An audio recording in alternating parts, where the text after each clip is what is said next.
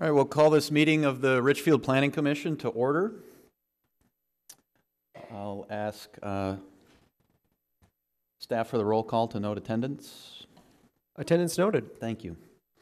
Approval of minutes for the regular Planning Commission meeting of January 25th, 2016. So moved. Second. All right, motion and seconded. All those in favor say aye. Aye. Opposed? Ayes have it. Next, we have an opportunity for citizens to address the Planning Commission on items not on the agenda. If anybody wishes to speak, can proceed to the podium. All right.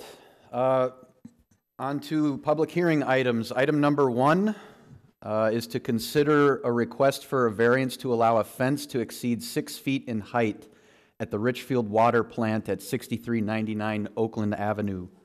And staff to the report. Thank you, Chair Kitzberger.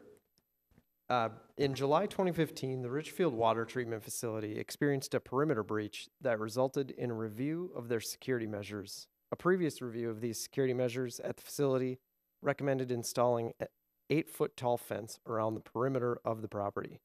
A 2007 memo from Richfield Public Safety is attached to your report detailing the recommended changes. At the time of that report, a decision was made to only install an 8-foot tall fence along Portland Avenue, but to leave the existing shorter chain link fence around the rest of the property. Richfield Public Works is now looking to install an 8-foot tall fence around the remaining perimeter of the water plant property to better protect the facility. The policy considerations are that the zoning code states no fence or wall more than 6 feet in height shall be constructed anywhere on a lot except in the commercial and industrial districts, which allow 8-foot tall fences. This water plant property and all of Veterans Park is zoned single-family residential. Therefore, a variance from the code is required. All of the findings necessary to approve this variance are met. I just wanted to point out one, and that's that there are no unusual or unique circumstances that apply to the property which were not created to the applicant, or do not apply to other properties in the same zone or vicinity. And that's the security of the water treatment facility and the city's water supply is of the utmost importance. These circumstances do not apply to other properties within the single-family residential district or in the city as a whole. All of the other criteria are met, and staff is recommending approval of this variance, and that concludes the staff report. Thank you, staff. This is a public hearing, so anybody who wishes to address the Planning Commission on this topic may do so at this time. Seeing no one come forward, I'll need a motion and a second to close the public hearing. So moved. Second. All right, all those in favor of closing the public hearing? Aye. Opposed? Motion carries. Questions or comments of planning commissioners for staff? Yeah, I just wanted to clarify, in the memo from Public Safety, it describes recommending like a razor-wired topped fence. Is that what's proposed, or is something like the iron fence that's currently there what's proposed? It would be, the city code does not allow barbed wire, razor wire, anything like that. Okay. They're proposing a sort of decorative, non-scalable iron fence like what you see today along Portland Avenue. Okay. No razor wire or anything like that. Other questions? Do you know why an 8-foot fence was not originally installed and why they went with 6 feet? You know, I don't know why they opted to not install that at the time when that safety memo came out back in 2007. I think they looked at that the rest of the perimeter was still fenced, and just looked to upgrade the security along Portland Avenue at the time, but are now seeking to just do the rest of the perimeter due to a perimeter breach that occurred this summer. Okay, thank you. Just one question.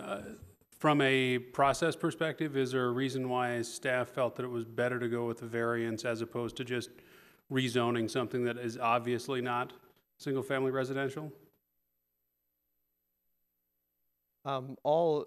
Actually, the water plant facility sits on the same parcel of land as all of Veterans Park, and all all parks, schools, and all sorts of quasi-public land in the city are all zoned single-family residential. Thanks. Any further questions of staff? If not, I'll ask for a motion and a second to approve the item. I move that we approve the variance. Second. Right. All those in favor say aye. Aye. Opposed? Motion carries. All right, on to the second item, which is to conduct and close a public hearing and by motion recommend approval of an amendment to the plan unit development, conditional use permit, and final development plan for 6501 Wood Lake Drive, which is Village Shores and Market Plaza, and to staff for the report. Thank you. Just a little quick background here. The Market Plaza development and the Wood Lake Point condominiums development next door were originally approved as part of a single planned unit development in 1984. A commercial improvement program for that area had been adopted by the HRA in 1975. And so for a number of years, the city had been looking to redevelop that area. It was described as inefficient, underutilized, fragmented, and with a confusing interblock circulation pattern. Just for your for knowledge, and because I thought it was interesting, I went back and found some historical pictures of this area. It really was, if anyone remembers, quite a mess over there. There were sidewalks on certain portions of a road, but they just dead-ended. Other parking lots just came right out to the street. Lots of tiny little buildings, and then a couple of single-family homes sprinkled in the middle. It was quite a mess. The program identified a need for rehabilitated commercial development, new multifamily housing, and improved vehicle and pedestrian circulation. The mixed-use development that's there now addressed many of those identified issues. So here we are 30 years later. Market Plaza is proposing changes to improve and better align their existing development with the current market. The proposed amendment repurposes existing underutilized space to allow for an additional 50 housing units and reconfigured commercial space for a large medical office tenant. The additional units and amenities will allow the owners to offer a continuum of care for senior residents, moving from a strictly independent living facility to one that offers independent, assisted, and memory care units.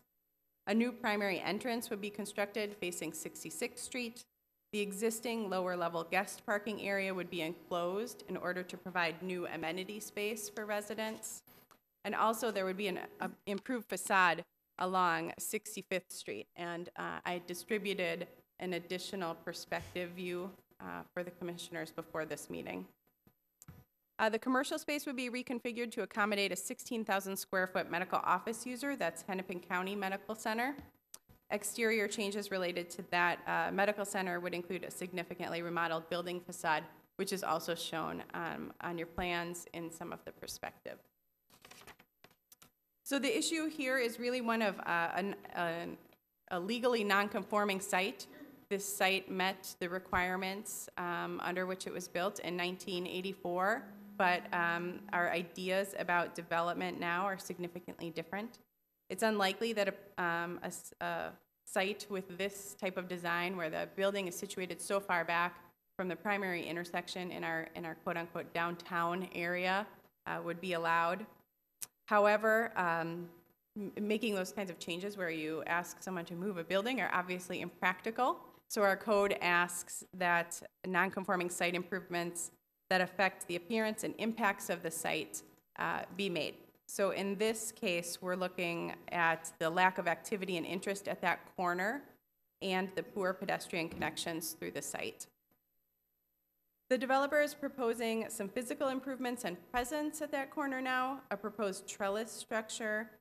2 proposed trellis structures will be placed atop a surface that is varied in both grade level and material from the rest of the parking field.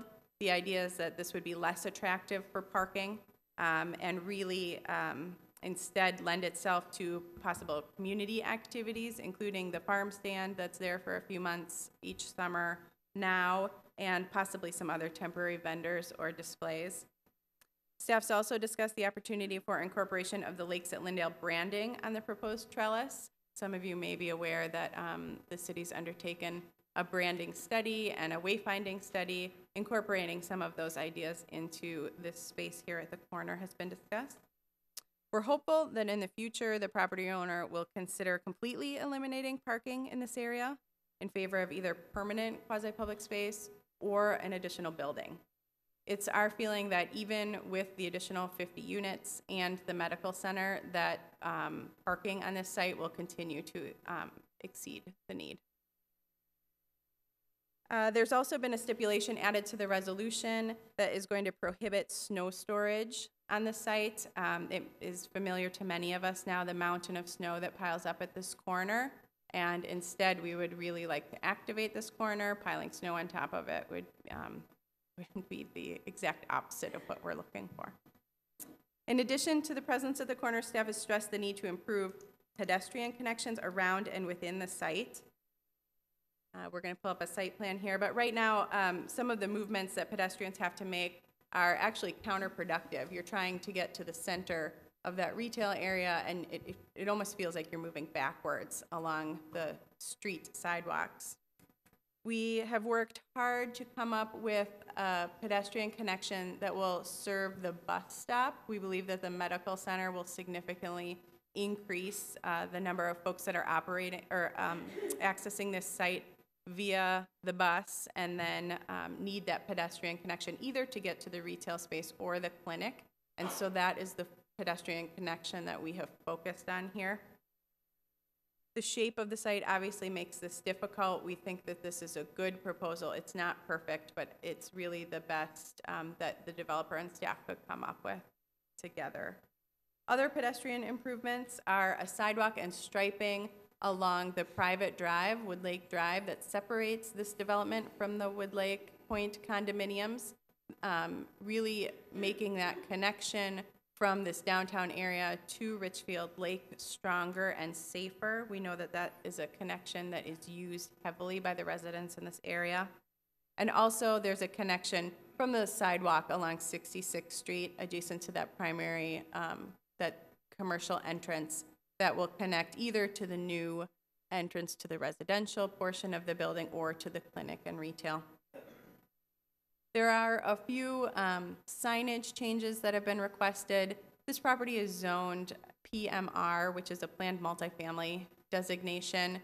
That made sense at the time. The primary focus when it was the condominium building plus Village Shores, and then the Market Plaza portion was kind of a secondary part of that. So it was zoned to be primarily multifamily. It really is a mixed-use development, though, in a mixed-use and commercial corridor. So to have larger signage, more in keeping with the district, is appropriate, and we've recommended some larger signs there. Finally, right, we think, in general, the proposed improvements meet the intent of our code and the requirements related to site design, connectivity, accessibility are met without, like I said, requiring impractical changes like moving a building. David Gevers is here tonight from representing the developer. If you have any questions for him, otherwise staff will stand for questions. Thank you, Ms. Paleman. This is a public hearing, so any members in the audience who would care to comment or have questions for staff can proceed to the podium at this time. Staff first. In regards to the clinic, is that the same clinic as at the hub right now? And so it's going to relocate Yes. to this area? Okay. Is it because of needs for more space or more procedures or what? I would imagine it's more space. This is more space than they have at the hub. Although staff has not been in direct contact with Hennepin County Medical Center, that's probably a better question for the developer. Okay. Good. And please state your name for the record.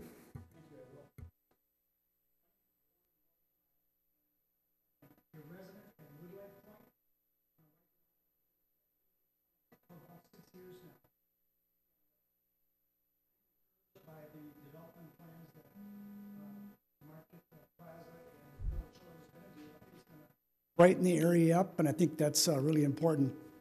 Do you need my name again? I see I'm on the mic now. It's Warren Multimeyer Thank you. at Woodlake Point. Thank you. If, And, if all speakers could please sign in with their name and Yes, I address on the certainly form will. there. Thank you. And we've been residents at Woodlake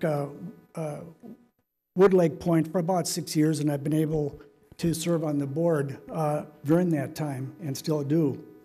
One of the things that I wanted to mention that has to do with us is we have parking limitations, as many of you know. We have about 17 spots, I think, in our front parking lot and a few along Woodlake Drive, the street that we own. And back when this place was built in 85, 86, many of the couples that moved in or singles had one car at that time. Now they're 2 cars. So we run against that obstacle. I know another project that I'm going to support, we all do, I think, at Woodlake, is the improvements to 66th Street, going along east to west and so forth. But we're going to lose 1 parking spot permanently in that process. And we've been able to get some documents from the city of Richfield going back to the 85, 86, 87 time period. And I'm just going to note the very last one was the minutes from the city council meeting in 11/9 of 87, where the city council voted 4-0 to, well, first let me just backtrack just a little bit. There were, the final development plan wasn't approved quite yet back in those times, and there were 8 stipulations. A lot of them had to do with fire code improvements and, I'm going to get my notes here, fire code improvements, as well as things like receiving area at Shorewood, at Village Shores for deliveries, maybe a berm along 65th Street or Avenue, grading details with Wendy's and so forth. But 2 of the stipulations that were a part of the 8 that were approved by the board, carried 4-0 at that time, they would remain in place and not be rescinded. It had to do with parking. I'm just going to read them real quick, if I may. They're very short.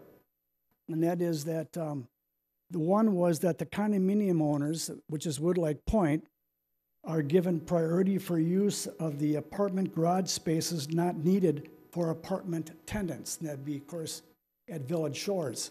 And this we haven't had discussion yet with Village Shores.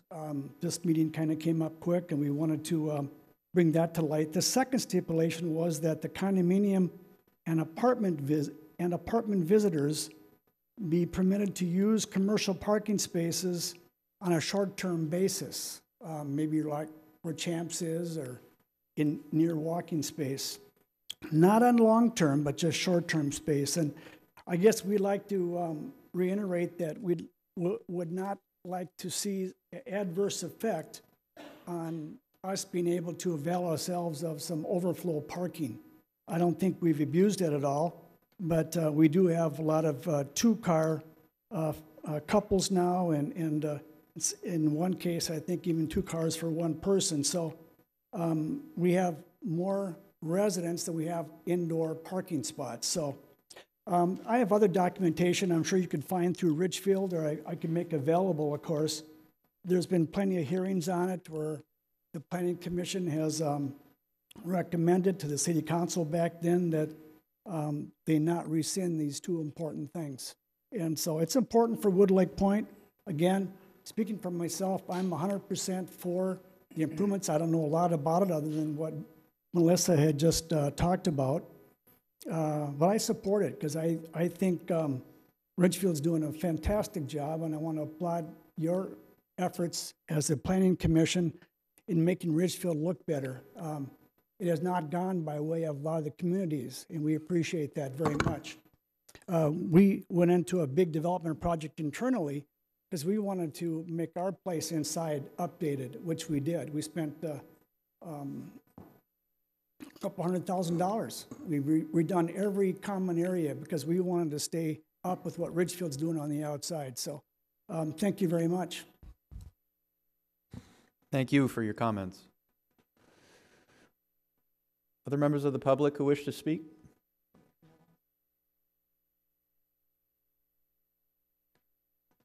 And if you wouldn't mind saying your name for the record and then signing in once you're done. Okay, thank you. My name is Camilo DeSantis.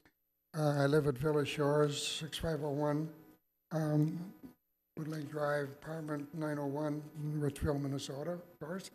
My wife and I have lived in Richfield since 1956 in a single family home. 57 years later, in the summer of 2013, we moved to Village Shores. We should have moved much sooner, but circumstances prevented it. We just stayed there in our home and aged just like everybody else, our neighbors and everyone. Once there, we were pleased to be part of a friendly and welcoming community. We have a good life there. Great dining room, plenty of activities, and great staff. The changes being proposed will enhance our lives even more with more activity space, a theater, wellness center, a new dining room, private dining room, just to name some. I am looking forward to the quote, new unquote, Village Shores. I like the way changes are being made to the exterior, especially with the main entrance now facing the plaza, introducing more activity and vitality to the corner. It kind of opens it up out into that area. Equally important are the continuation of the units for assisted living residents and the addition of memory care. This creates a continuum of care that makes it possible to age in place, which we all talk about, and without having to move in every phase of our later lives. This also addresses the city's recent senior housing study, which recommended more affordable rental units for the elderly, for seniors, memory care, and assisted living for Richfield. One last thought: memory care and assisted living units and programs require intensive care, which creates jobs. And I think we need to remember that this also will create jobs. It's obvious I support these changes to our Village Shore community. I live there, of course. But, tonight we're talking about bricks and mortar, but this is a living community. The bricks and mortar just house us. Beyond that, we have a great community there. Thanks very much. Thank you for your comments. Others who wish to speak, and I'm going to ask, I see we have a fair amount of interest, so I'll ask that you keep your comments to under 3 minutes. Thank you.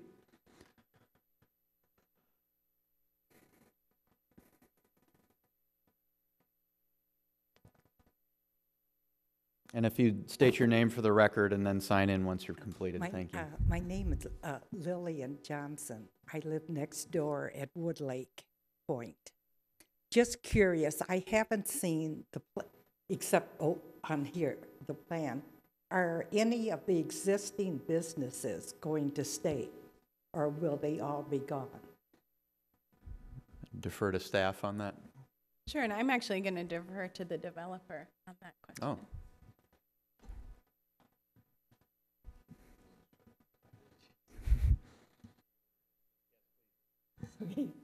Move out of your way.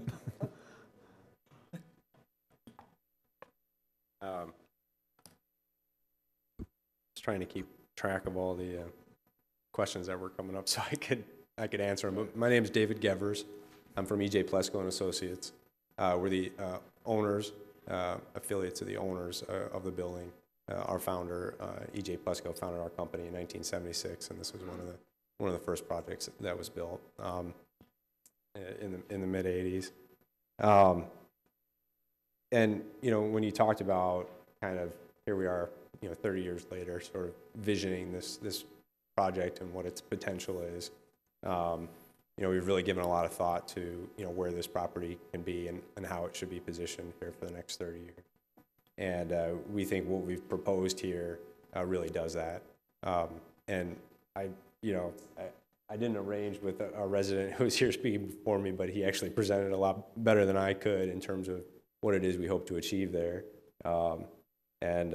Just in terms of providing a place for people to live for even longer than they're able to now, with amenities that really newer senior housing facilities are providing to their tenants, including wellness center, a fitness center, and then that whole concept of continuum of care so that they can age in place, as well as if they need a higher level of care, they can get that either from assisted living or memory care, which we don't necessarily provide on site right now.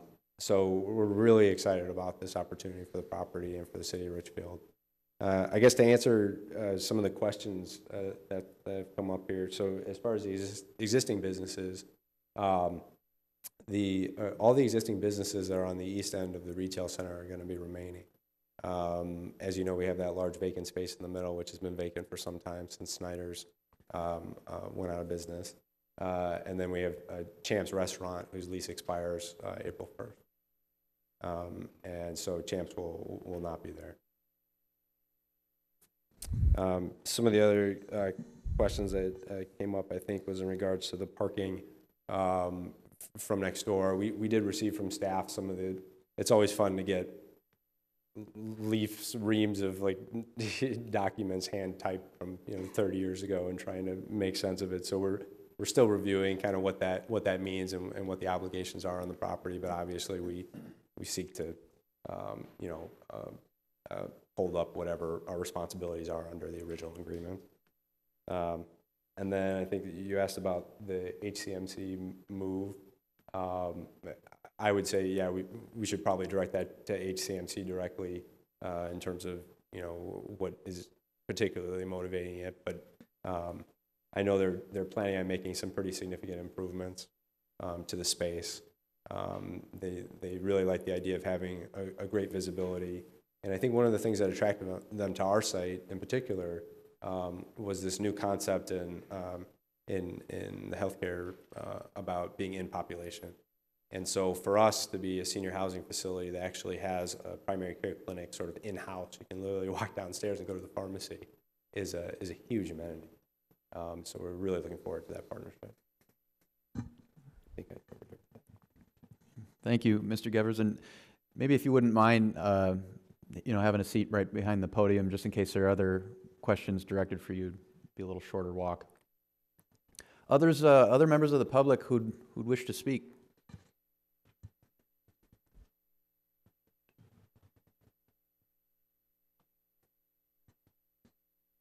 Good evening. Jerry Haven, live here in Richfield.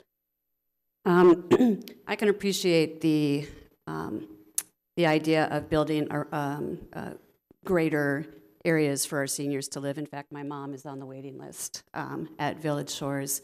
However, I'm also a resident here. And with the closure of Champs, that's actually going to impact a lot of other people who live here who actually find that place to be a pretty vibrant area for active living, sporting activities.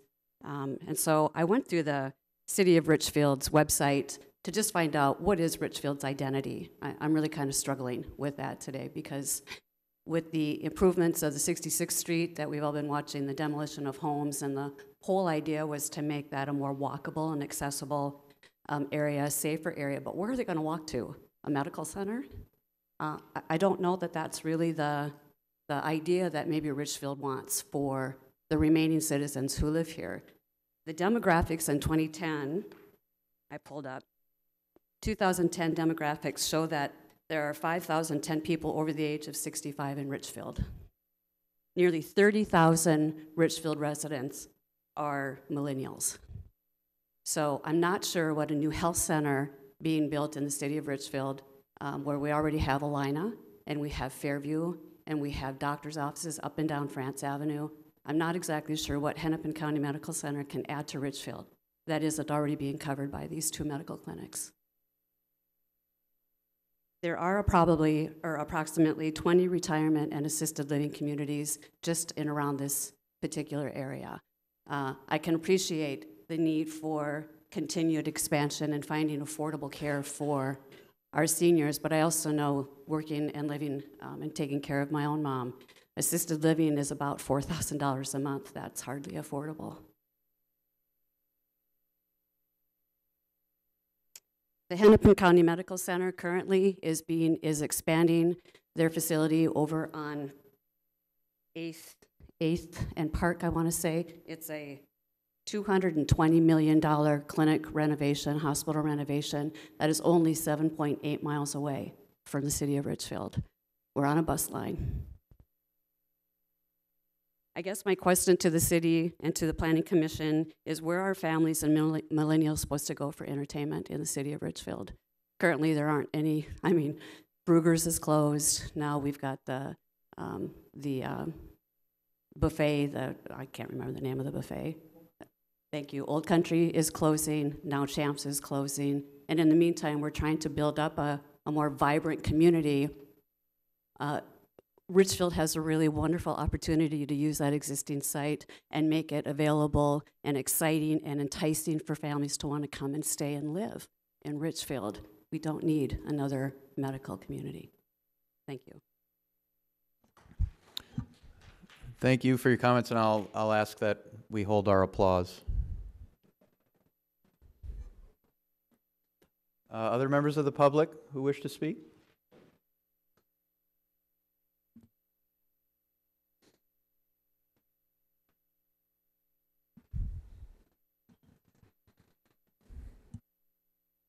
My name's Michael Allen.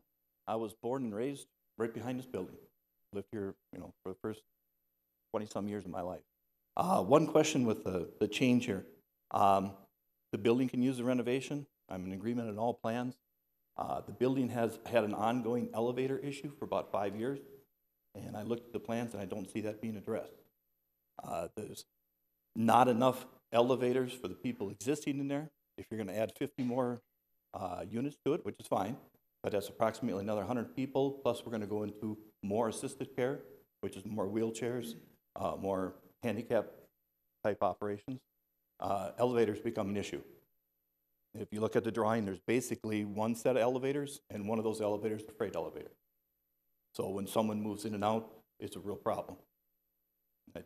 Planning wise, if somebody wants to address that, if there's another elevators being put in that aren't on the drawings, that would be fine.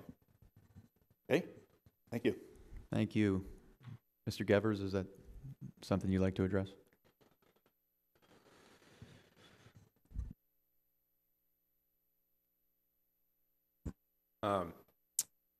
We're proposing, and on the plans is an additional bank of elevators. So we currently have 2 elevators, and we're adding 2 more. So it'll be a total of 4.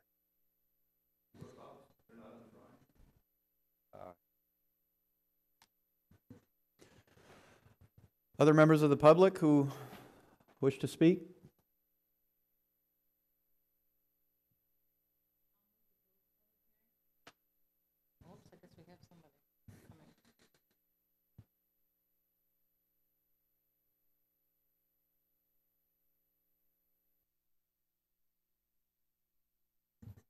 I think we were going to get a view of the new bank of elevators on the overhead cam.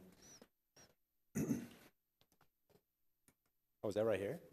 Yeah, it's right above you if you leave it on the monitor in front of you. New elevators will be placed here. Sorry? The plans that are included, the plans that are included in the Planning Commission packet are not full building plans that will be issued for permit. So all of those details may not be visible on the plans that were included in your packet. You saw the full Planning Commission submittal, right? Which are not building permit submittals. They are separate. And so all of the architectural details and all of the the electrical, the HVAC, all that kind of stuff is not included in this packet because it doesn't really inform the land use decision. And so some of those plans aren't even at this point ready. There are elevators, yeah. All right, any other members of the public who wish to address it?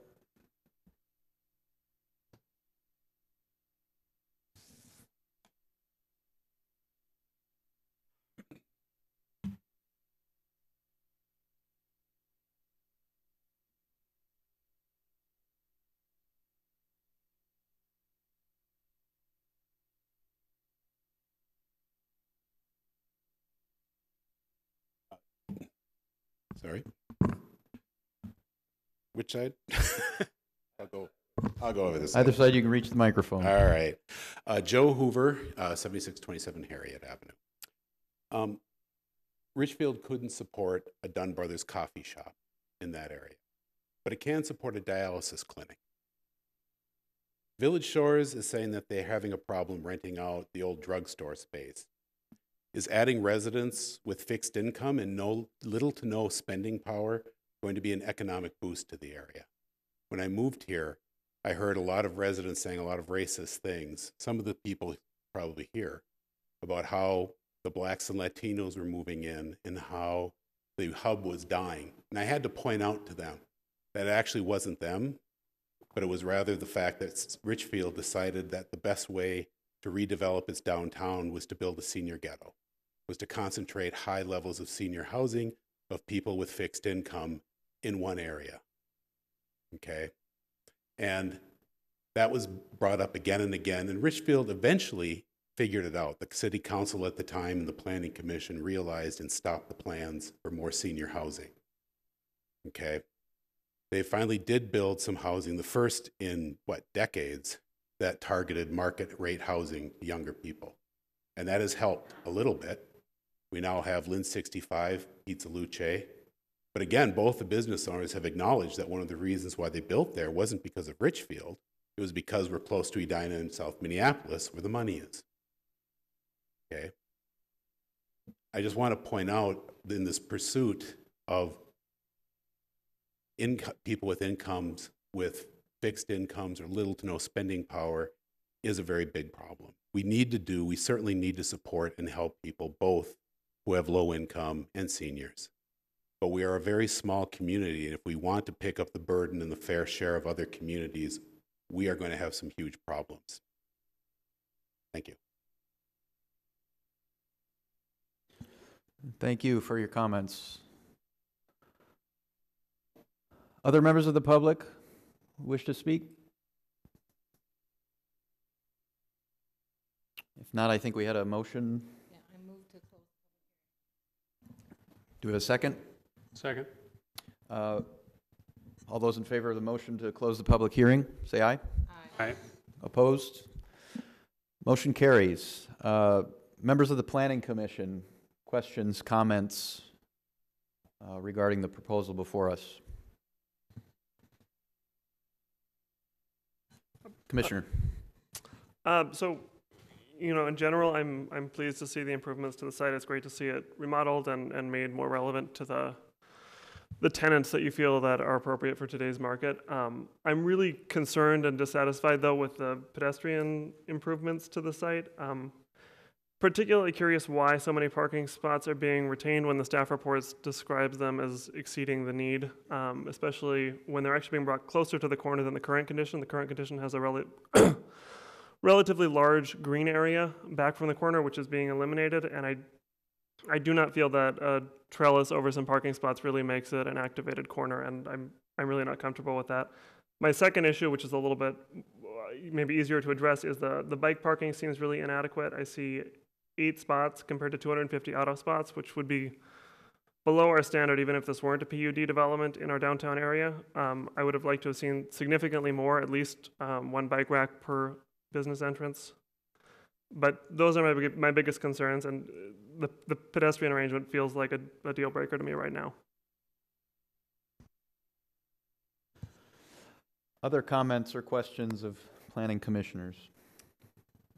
I wanted to just comment on some of the comments that you all came, and thank you for coming and speaking. We appreciate that. I really like the continuous of care. I think that's an improvement to kind of the building as it is right now. There is a need for additional living facilities for older people. There isn't enough. And I know that there is some plans going on for market rate at the other side of town. So I think as Richfield as a whole, we're kind of doing a nice comparison. And I'm sad about Champs leaving, but I don't know if we can necessarily impact that here with this plan. I think we've done a great job of having additional restaurants, and I think that HCMC adding in there is a good addition. I didn't even know they were located in the hub, so having that more visible and and available to the community, I think is a good thing. So the site as it is, I think the improvements being made, and I actually think the sidewalks are great as the addition. So I think they're nice. I ride that bus every day, and I think that will be an improvement to have that kind of dedicated plan there.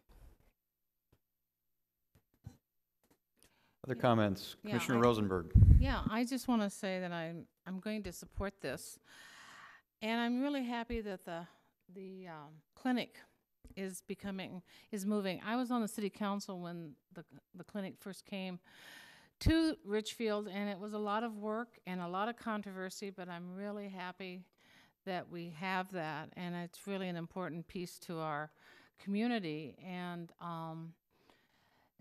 so anyway, I just want to say that Champs, I'm sorry that it's leaving. It's not anything that we can really do much about because it is a property owner's decision. But I'm really glad to see that we are improving the whole area over there, and it sounds like a lot of the residents are really happy about it. So I will support this. Other comments? If not, I'd ask for a motion to approve the recommended action. I will move to support, to recommend approval of the amended plan unit development, conditional use permit, and final development plan for 6501 Woodlake Drive. Okay, do we have a second? Second. Okay, all those in favor say aye. Aye. Opposed? No. Motion carries. Okay, the third item on the agenda. Conduct and close a public hearing, and by motion, one, recommend approval of a comprehensive plan amendment changing the designation of 211 76th Street West, 7600, 7608, and 7644 Pillsbury Avenue South, and an adjacent 30-foot strip of land from medium-high density residential and right-of-way to high-density residential. And two, recommend approval of the rezoning of 211 76th Street West, 7600, 7608, and 7644 Pillsbury Avenue South, and an adjacent 30-foot strip of land from industrial and undesignated to planned multifamily residential. And number three, recommend approval of a planned unit development, conditional use permit, and final development plan for an 88-unit assisted living facility at 211 76th Street West, 7600, 7608, and 7644 Pillsbury Avenue South, and an adjacent 30-foot strip of land. Staff to the report. In 2007, the Richfield Public Works Department moved to its current location at 1966th Street East. This left the former sites both north and south of 77th Street available for redevelopment. In anticipation of this move, the city partnered with the Center for Neighborhoods and the Corridor Housing Initiative to explore options for this site and surrounding properties. The result was a recommendation for multifamily housing of 2 to 3 stories that would blend in with the neighborhood through building and site design. The recommendation envisioned a pedestrian-friendly development that would be affordable to low and middle-income families and/or seniors. The comprehensive plan was updated to designate this area for medium high-density residential development, similar to the Castile Place development at 76th and Garfield. Last summer, Mesaba Capital Development approached the city with interest in constructing an assisted living facility on this site. A joint work session of the City Council, HRA, and Planning Commission was held in August, and feedback was generally favorable. A developer-hosted neighborhood meeting was held in September, and again, the feedback was generally favorable. A pre-development agreement between the HRA and the developer was approved in September of last year. Since that time, the developers worked with city staff and the neighborhood to design a project that is both financially feasible and context-sensitive. The developer is proposing an 88-unit, 2- and 3-story assisted living facility. The L-shaped building allows the bulk of the structure to be set back from the single-family homes along Pillsbury Avenue. Instead, the focus along Pillsbury is the large amount of green space that will be provided. A new sidewalk along Pillsbury Avenue will serve both the development and the surrounding neighborhood, and every effort has been made to be sensitive to the remaining single-family homeowner on this block. Access for large vehicles, including deliveries, move-ins, and move-outs, and emergency response has been provided off of 77th Street, thereby hopefully limiting the 76th Street traffic to that more typical of a single-family neighborhood. The proposed unit count does exceed the allowable 24 units per acre in the medium-high density district, and that exceeds it by 10 units. The comprehensive plan amendment, there would have to be a comprehensive plan amendment to designate the property for high-density housing to move forward. Staff doesn't believe that the additional units as they are proposed are detrimental to this area or would cause undue additional burden on the site. We're supportive of the amendment and the proposal in general, provided that the developer agrees, which they have, to the placement of a restrictive covenant on the land that will limit the use of the property to a maximum of 88 units. Just a couple of policy considerations. A zoning amendment is also necessary. They're typically necessary with a PUD, but in this case, it's a little bit more than usual. This site is still zoned industrial, which it was for the public works related activities. We've put off changing this zoning while we've been waiting for a viable project, so we wouldn't have to rezone twice. The developer is requesting a change to the planned multifamily residential district, and the proposal is consistent with, in almost all respects, with that guiding district. There are just a couple of minor variations. First, there's a west building setback that isn't quite met. First of all, that's along the railroad tracks. These setbacks are meant to be when they're adjacent to other developable land. This is adjacent to railroad right-of-way, so whether it's applicable anyway is questionable, but the two areas where the building encroaches in that setback are a one-story loading dock and the kitchen area, and those have been deliberately situated there. One, to disrupt the disturbance to the residential neighborhood, and also to allow easy access to the rooftop equipment needed in the kitchen. The principal entrance orientation, our code requires that buildings be oriented so that at least one principal entrance faces the public street as opposed to the parking lot. The developer is requesting flexibility in order to situate the bulk of the building away from the single-family homes, but also to better serve an elderly population. You know, in a mixed use or a commercial corridor, I think this is something staff would be more concerned about. In this context, we don't feel that it's critical. And there are some very minimal sign increases requested, and those, again, are just to increase visibility a little bit, make sure people can see the development. It is set back quite far off 76, so visitors will need a good marker there to access the site. And on 77th, we'll want to make sure that those deliveries and emergency vehicles know where they're going. Just one other note before I turn it over to the developer.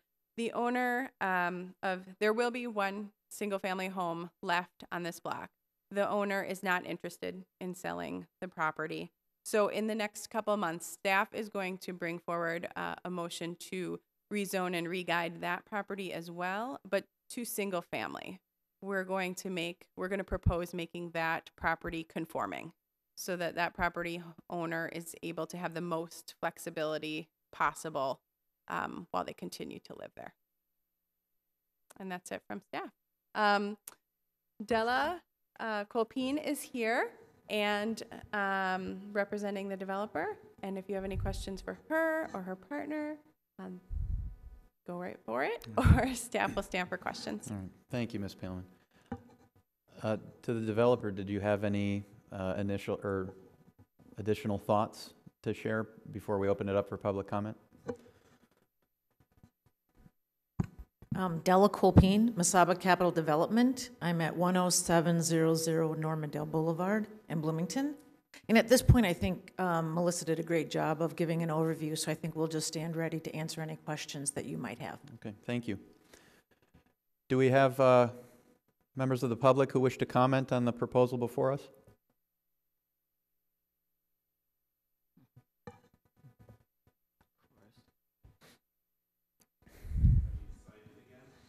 I think once should do it. Okay, thank you. This is a little longer.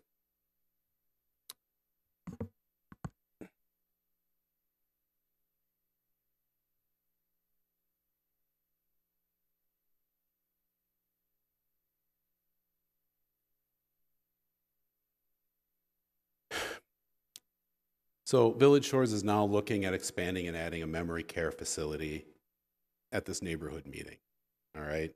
And you've approved the Village Shore plan. So now we have a memory care facility at Main Street Village at 6076 in Lindale, and this proposed memory care complex at 66 in Pillsbury. And forgive me, but is the St. Richard's dead? Completely dead. Okay. Again, Richfield is a small city with a diverse but poor population. And pursuing a memory care development at 66 in Pillsbury will be adding residents to Richfield with, again, little or no purchasing power. We do not have residents with income to support businesses. Residents living in poverty in Richfield is at 14.5%. The state average is 11.5%. Edina is 4%. Brooklyn Park, with all of its reported troubles, is 12.3% lower than Richfield's. Adding residents with fixed incomes is going to have an adverse economic effect that would not be the case if we had a larger land area or if we were a wealthier community. We simply cannot support this type of bad development planning. If we're going to continue to pursue development projects for residents with fixed, low, or no income, we need to have larger area that we can draw on a tax base. So what I'm asking you is to please decline Mesaba Capital of Edina's memory care facility request for 76 in Pillsbury and focus on the original plan for the area to develop market rate housing opportunities on the site as proposed and as promised. The residents in the memory care facility will not have any or very little purchasing power. It is a very poor proposal in an area already sporting a senior housing complex with memory care and 2 large-scale 1960s apartment complexes. I understand that city staff is required to put out all proposals. I find it baffling that these are the only projects that are coming in. I know that we have actually brought in possible developers and they haven't responded to our requests to have meetings with them. If we don't have staff resources to seek out economic beneficial projects, then let's figure it out. Let's actively seek out the right people for the right positions and empower them to pursue the vision of the citizens of Richfield. Based on our current makeup, and honoring the guidelines of the Housing Commissioning Plan, Housing Visioning, none of these proposals can be accepted. Thank you. Thank you for your comments. Any others who wish to speak regarding the proposal before us? If not, I'll ask for a motion to close the public hearing. So moved. All those in favor of closing the public hearing say aye. Aye. Opposed? Motion carries. Members of the Planning Commission, questions or comments? Commissioner Rosenberg.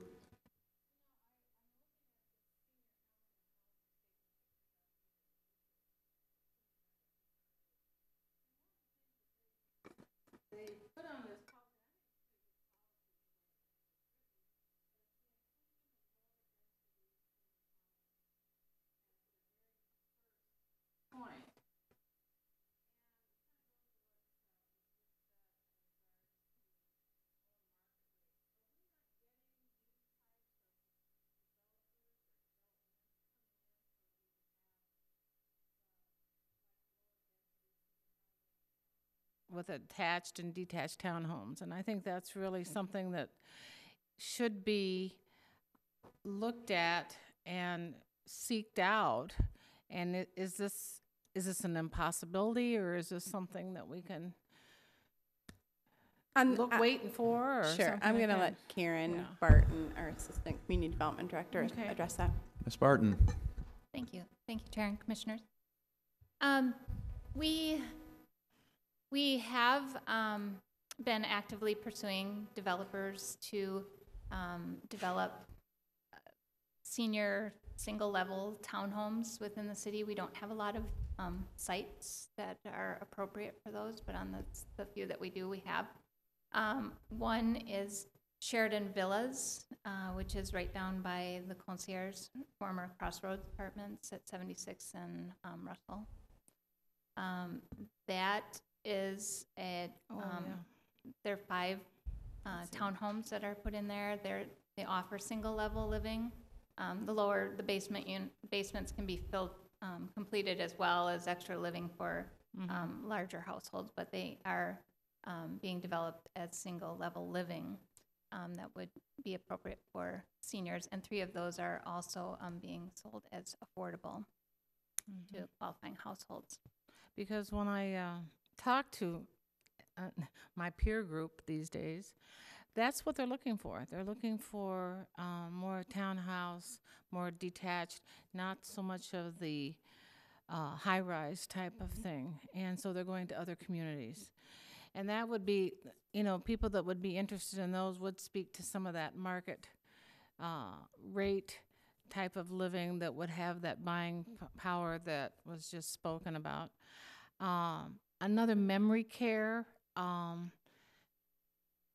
Is this needed? I mean, I think what Mr. Hoover said makes a lot of sense in regards to that, because we have, how many do we need here?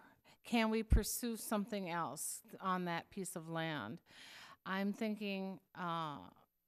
just thinking about that type of a facility in a neighborhood, thinking about ambulances, thinking about fires. Is this good to have that type of thing that close to residents? I mean, anytime we go by any of Market Square or anything around 66th and Linda, we always see fire engines and ambulances. But that's appropriate there because it is a high rise and there's a lot of seniors in that area. I'm just really skeptical of this development just on the mere fact of the numbers. And what is Richfield becoming known for? Are we going to be just seniors? I approve the one at 66th and Lindale because it's already there. And it's just an addition to what's already there. But to put another one in, not real crazy about this. And I might be more inclined to support this if we did have the lower density type of senior housing, something that would be kind of in between assisted living and single family homes. But this is just it's just a hard one to swallow. Another one of these. If I might add. Ms. Barton. Thank you. With the Sheridan Villas, the city, just for those 5 units, is subsidizing that over $400,000 to get those in there. On this property on the former city garage site, we have had other development proposals, lower density. Most recently was about 2 years ago. There was a proposal for 48 and then 58 townhomes. Unfortunately, the sale price of those just would not work with the cost of the land. It was just not feasible. The developer couldn't move forward. Staff, we've looked at, maybe doing marketing the property as part of it multifamily and then part of it single family. But again, when we pencil it out, we would have to subsidize that over $1 million just to be able to get that lower density on this property. So it's a struggle. And we just feel like this proposal for the senior housing has minimal impacts to the neighborhood, for the type of multifamily housing, a lot less than if it was just market rate multifamily housing that would have a lot more trip generation. Well, I'm sympathetic because I know the numbers don't lie. I'm an accountant. I know it. But it just seems to me that we could find something else there. And we don't have a lot of reason to not allow this because it is conforming and it is recommended by staff. But it's just for me, it's why do we need another one? And that's where I'm at with it. Other comments? So Commissioner Vasecki. just to refresh myself, how long as a community have we been trying to shop this parcel to actually make something happen? 2007, So Nothing there. almost 10 years. almost 10 years of trying to find something that would work here, and the last proposal that got close generated a tremendous amount of community churn, and it was viewed as very negative. I think in this instance, the item that's being proposed addresses many of the concerns that came up in this, or rather in that instance. So this seems to address many of the points that were raised as a problematic for the last attempted development. Other comments? Commissioner Vreese Daniels. I have a question about the single-family home. You talked about rezoning it later for single-family. What is it now? It's industrial, just like the rest Okay, of the so block. the whole Yep, plot it's would be- industrial, and it is guided for medium-high density, which you wouldn't be able to do on a single parcel, but the way she is right now, the way that homeowner is right now, she's tied up and really could not do anything. Mhm. So by making her conforming, we'll grant the most flexibility. Perfect.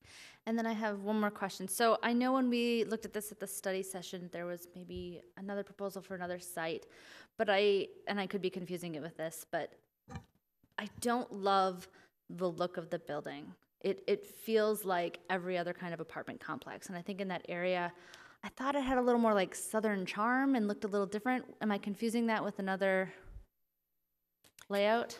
No, maybe it's just the colors. The colors have changed. I would say that the architectural detail has significantly improved from those early plans. I'm not sure if maybe just it used to be taupes, and maybe it was just the warmer colors that you preferred, perhaps? No, I'm thinking of a totally different design then. Okay. So just architectural detail, if we're building from scratch, this again looks like kind of every other unit, and I would like to see something more fitting, more looking like a neighborhood feel if it is going to be a larger building in there. That's kind of my 2 cents about the design.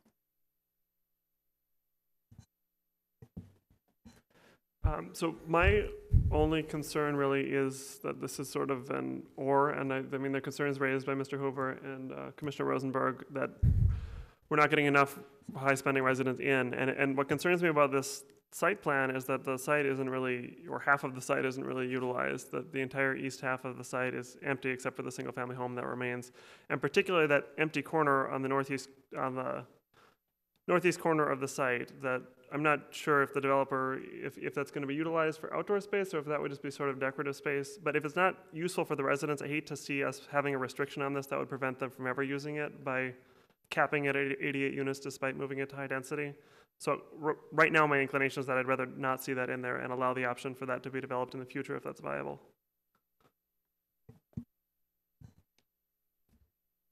Did you want to address that at all? Again, Della Colpine, Masaba Capital.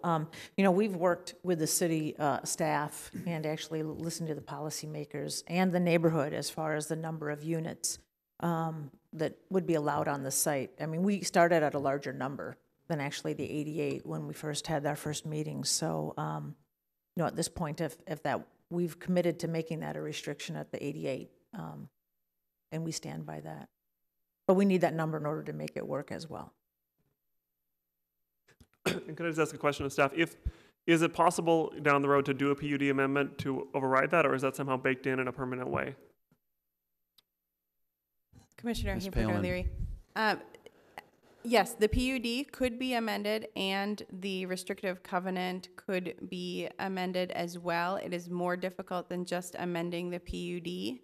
This extra step has been put in as a guarantee to the neighborhood who it has been our understanding that the neighborhood would not be as supportive of a very high density project, and so we've put these limitations on to to ease their minds that this is a hard number, as opposed to many multifamily projects which come in and are approved at, let's say, 88, and then as construction begins, there are some amendments built into our code that allow a 5% increase without coming back and things like that. So we've capped it here to make sure everybody knows that that is the number and it will not go higher. It could be amended.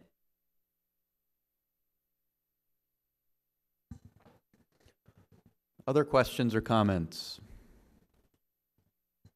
from commissioners? Thank you for including the lighting plan. Was Commissioner Visacki noted or alluded to, it's been kind of a long time since we've seen a proposal that's moved to this point for this parcel. And in regard to the senior housing conversation, or maybe just the housing conversation, moreover, this is something we're not just wrestling with as a city, but we're wrestling with it as a state and as a country. And, we refer quite a bit to the Maxfield research report of the city of Richfield, the housing study that was done. They also did one on senior housing specifically statewide. So I'd encourage folks to look that over as well. There's some, rather powerful trends that, we're going to have to confront. And at the pace, we move with policy, it's better we do that now rather than later. One thing that stuck out to me, one anecdote from that report, is that in coming years, we're going to have more individuals over the age of 65 in Minnesota than we are the entire K-12 population. That's unprecedented. And so I get to work on housing as my day job, and every few years the Wilder Foundation in St. Paul does a statewide study of homelessness. We found that in 2012, households age 55 and older, or individuals age 55 and older, experienced the largest percentage of increase in homelessness in Minnesota. Now, the raw number remains pretty small, but given coming demographic trends and what we know about the vulnerability of that population, this is something we need to address. And I would argue that Richfield isn't taking on a disproportionate share of that burden, if you will. I think we're doing our share, and I think communities around us are doing their share as well. So just because it's senior housing now doesn't mean it needs to remain senior housing into perpetuity. This is something we have to deal with. It sounds like maybe starting around the year 2040, the burden, if you will, again, will start to ease. And so maybe we can readdress some of these projects at that time. But for right now, this is something that I think we need to wrestle with. So I'm happy to support this project. So if we have a motion. I'll move that we approve the attached resolution finding the sale of 7600, 7608, and 7644 Pillsbury Avenue and 211 76th Street West, as well as the adjacent 30-foot. That's the next item. That's the next item. Yep, you're one item ahead. I'm one item ahead. Yes. I am always Yes. a step ahead. We're on item 3. We're on item 3. It's inappropriately And to make so. it easier for you, I move the staff's recommendation. yes. Do we have a second? Second. I just have a comment, and the chair makes a really compelling argument in that regard as far as what is need. But I think one of the key things he just said is that this, and I think it's somewhere in the staff report too, that this project can be switched to more market rate, more family oriented if the need ever changes. And I think that kind of makes like I said, a more compelling argument to be in favor for that. I still stand by my first statement that I think we've got I don't know if I totally agree that we have not overdone our memory care units, but like I said, I think you made a compelling argument to approve, so I will vote for this. Okay, we've got a motion and a second. All those in favor? Aye? Aye. Aye. Opposed? Motion carries. Okay, on to item number 4.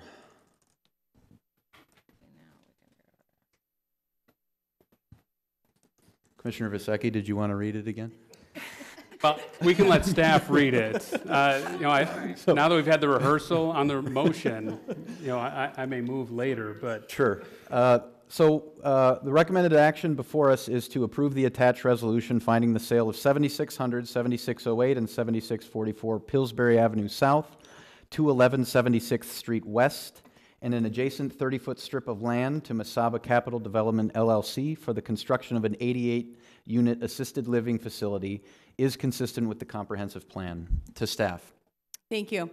So state statute requires that the Planning Commission make a finding whether or not any land disposition conforms to the comprehensive plan of the city. As part of the last motion, you moved that the land would be re-guided to high-density multifamily residential. Now you're asked to find that the sale by the HRA to the developer of that land for the development of high-density residential is consistent with that amendment.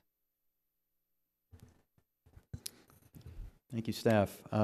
This is a public hearing, so if anybody has... Actually, this one's not. This one's not. Right. I apologize. Oh, we're under the okay. Not a public hearing. Do we have questions or comments from commissioners? I think it would be silly if we didn't approve it at this point. That's my comment. All right. With that, do we have a motion to approve the recommended action? I'll go shorter this time. I move that we find the consistency and allow the sale. Okay. Do we have a second? Second. Okay. All those in favor? Aye. Aye. Opposed? Motion carries. And Chair Kitzberger, I just want to apologize. There was an error in the staff report. That's why you thought it was a public hearing. Oh. Yes, that's our fault. It is not a public hearing, but Okay. it's Well, us, I'm just not looking you. at the sidebar Yep. portion of it here. So on to item number 5. The election of a planning commission chair, vice chair, and secretary. To staff. Right, so you are all veterans of the commission, so I don't think I need to go through all of this now, but every year our bylaws require that we elect a new chair, vice chair, and secretary. We do not generally do this by secret ballot. We tend to do it by voice vote. If you'd like to do secret ballot, we can. Otherwise, the floor is open for nominations. I'd like to make a nomination of Erin V's Daniels as chairperson. I would like to nominate Dan. 'Cause I think I'll he did a second both of those. Fantastic job this evening. And I know Chair Jebs does not want to continue, so. Well, as he has stated. So what do we do now? Do we So are vote? there any other nominations for chair? Right now, it's Commissioner Kitzberger and Commissioner Breezy Daniels. I move we close nominations. All right. Second. So votes for Commissioner Kitzberger. If you would raise your hand. And votes for Commissioner Breezy Daniels. All right. Commissioner Breezy Daniels, Sounds good. congratulations. Next up is vice chair. We're open for votes. Or for nominations, rather. I would like to nominate Sean Hayford O'Leary as vice chair. Second. Third. Any other nominations? All right, all for a vote. Commissioner Hayford O'Leary. And we have it. Congratulations. And lastly, secretary. I nominate Gordon. I think he's done a fine job. Second. It's a tough gig. Any other nominations? All right, all for Commissioner Visecki. All right. Congratulations, everyone. You take office immediately.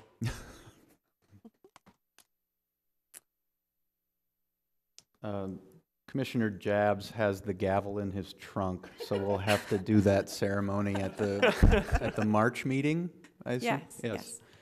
So with that, we'll move on to item 6, which is liaisons. So we are asked to approve members to serve as a liaison and alternate liaison to the Community Services Advisory Commission, the City Council, the Housing and Redevelopment Authority, the School Board, and the Transportation Committee.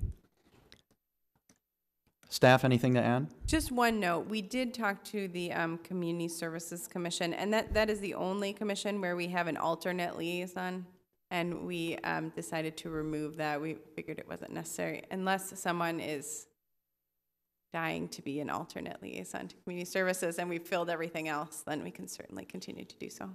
Otherwise, we're just looking for one. I propose that we keep our current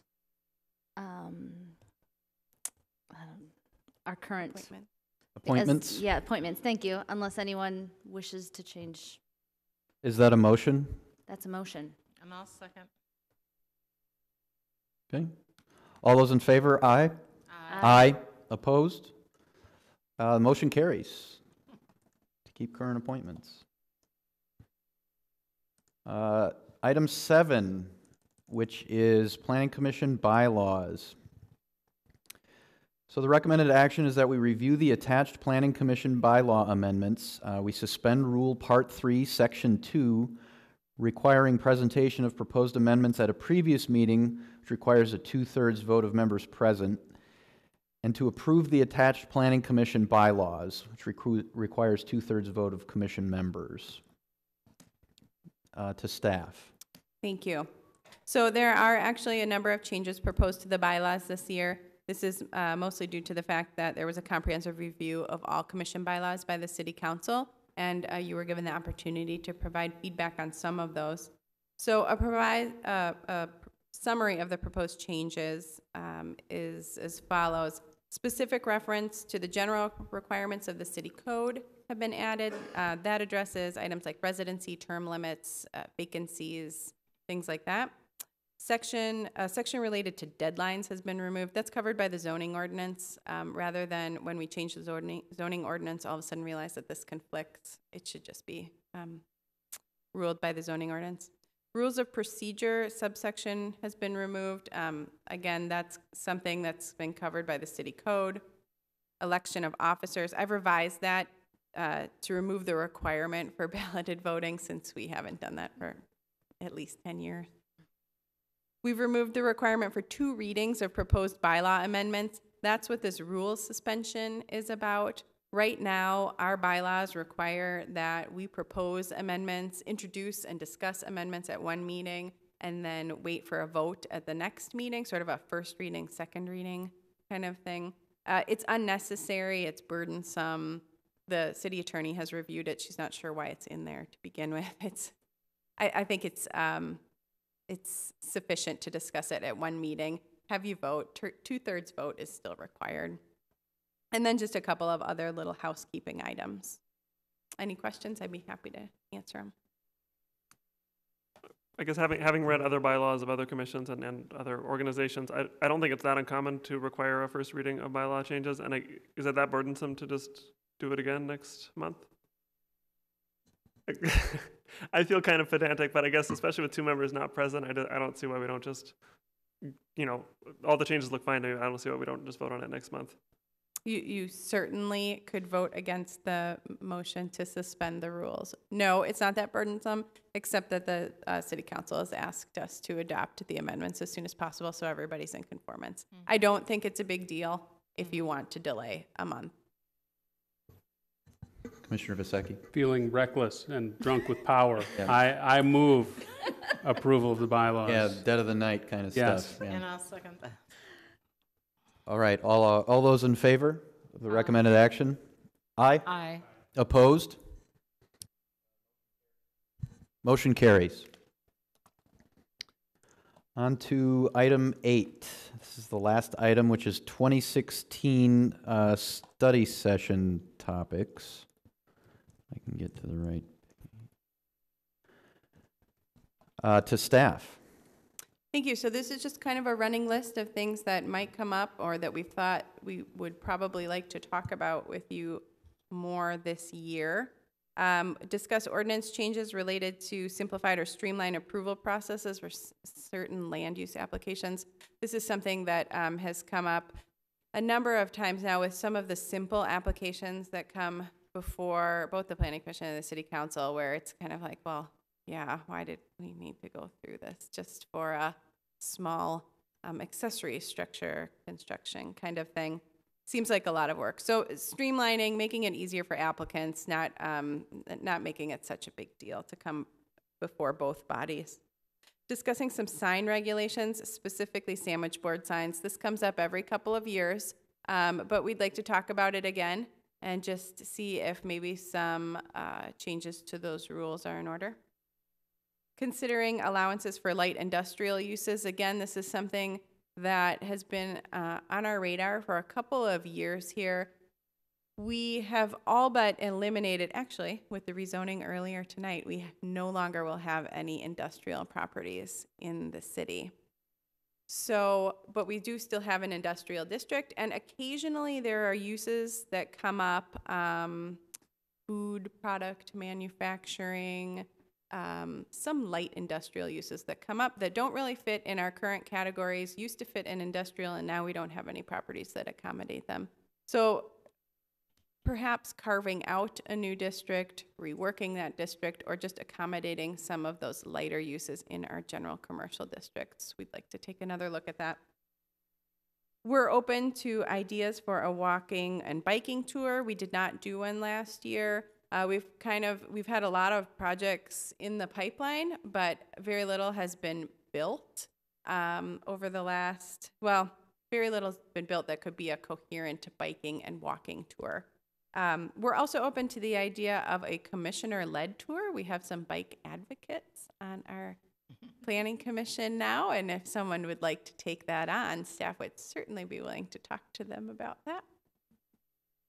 We are going to have another joint meeting with Edina and Bloomington Planning Commissions. I think everyone found that useful. Edina has offered to host again. And then we typically do recreation and transportation updates as time allows. If there are other things that you have been thinking about, we'd like to hear them now, or you can always email me throughout the year if something comes up, and we can try to fit those on the schedule. I did mention this last year. Unfortunately, we didn't get to it. I would like to see us address our bike parking requirements, especially because right now it's tied to the number of auto parking spaces, and we have been looking at relaxing that for certain areas, which would throw off our bike parking requirements. But I think we're a little bit behind the times compared to some of our neighbors, and I'd like to see us talk about that. Yes, that is on our list. Thank you. I'm excited for the Edina Bloomington. I thought that was a really great meeting and fascinating to see what the other cities that are close to us work on. And is Edina really going to host again? Yes. They've offered to host again because they dropped the ball, and that's why we didn't have a meeting for a few years.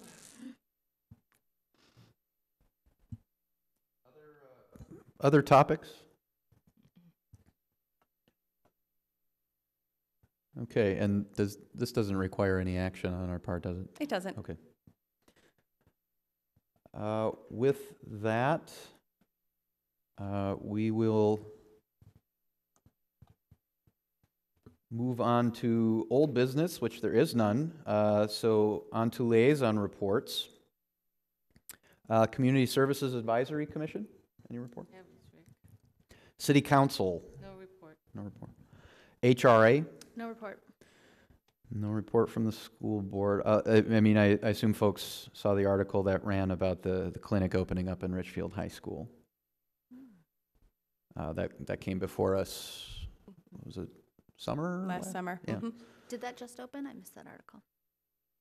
Nice. Was it last week that ran? But it opened in January, okay. Transportation Commission. The main discussion was the desire to create a citywide pedestrian plan to go into the comprehensive plan. Right now we have a very sort of vague future sidewalk map, but it's not very specific. So it was discussed how we would approach that, how to think about making a coherent network, and then also some ideas that our new transportation engineer had for creating sort of temporary short-term sidewalks on some of the streets that really desperately need it, like 69th Street west of Penn Avenue. So. And lastly, Chamber of Commerce. No report. City Planners report. I don't have any report other than to say that joint meeting that's listed on your agenda is to discuss on March 8th, is to discuss the Cedar Corridor Master Plan, the updates since your last meeting, and a revised plan from Interstate Partners, the developer who is interested in the 4 parcels of land at the southwest corner of the roundabout near Richfield Parkway. There will also, just forecasting this for you, there'll be a neighborhood open house about the Cedar Corridor Master Plan that's scheduled for Thursday, March 10th from 4 to 7 at Mount Calvary Lutheran Church. Okay. Thank you, Ms. Paleman. With that, do we have a motion for adjournment? So moved. Second. All those in favor of adjourning, say aye. Aye. Aye. Opposed? Motion carries. Meeting is adjourned.